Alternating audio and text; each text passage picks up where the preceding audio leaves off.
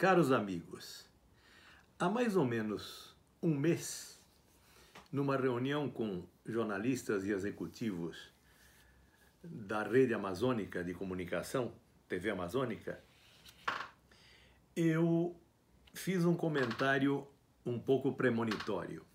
Eu dizia a eles: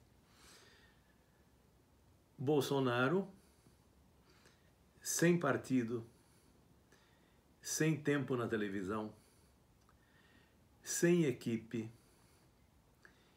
sem apoios significativos, vai se eleger presidente da República. O azarão, a figura absolutamente outsider, vai subir a rampa do Palácio do Planalto no dia 1º de janeiro de 2019. Isso deve nos provocar, a nós da mídia, uma reflexão e uma autocrítica.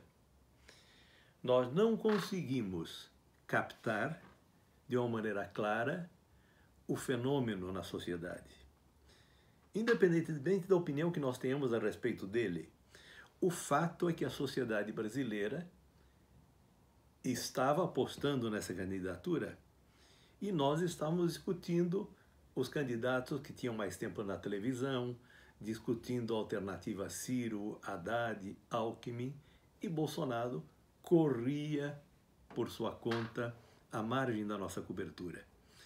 Isso tem que nos levar a uma reflexão séria. Precisamos fazer reportagem, precisamos sair à rua, precisamos ver as pessoas e ouvir as pessoas. As redes sociais estão nos indicando a necessidade de repensar o nosso modo de fazer as nossas coberturas. Compartilho com você meu artigo da próxima semana e um grande abraço.